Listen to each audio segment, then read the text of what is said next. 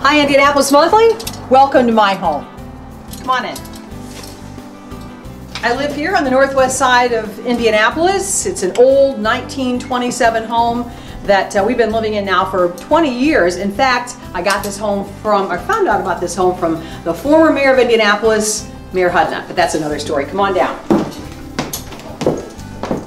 One of the things I love is to collect artwork by local artists, and the paintings over here to my left, your right, are by a guy by the name of Smith out of Iowa. I think they were being shown at the Art Center. I just love them because they remind me of Indiana. Lots of lush green fields.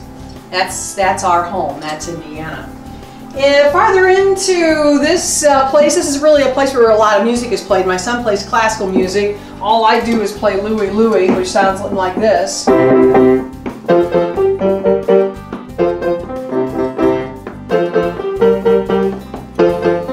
all you need to hear because it's not going to get any better than that, but I'll just show you that much.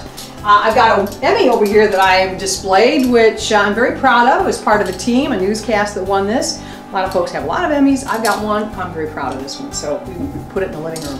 Over here, I'll show you, I've got a picture of myself in front of the pyramids. Maybe you know that I got a lucky trip to Egypt a few years ago with the Children's Museum.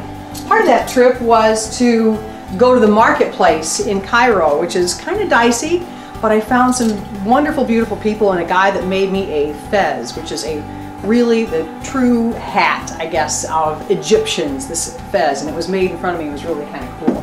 So that's some of my home here in Indianapolis. I have a kind of a small living room, but lots of memories, and I'm glad I got to share it with you. So welcome and enjoy. To visit more notable homes, visit indianapolismonthly.com/@home.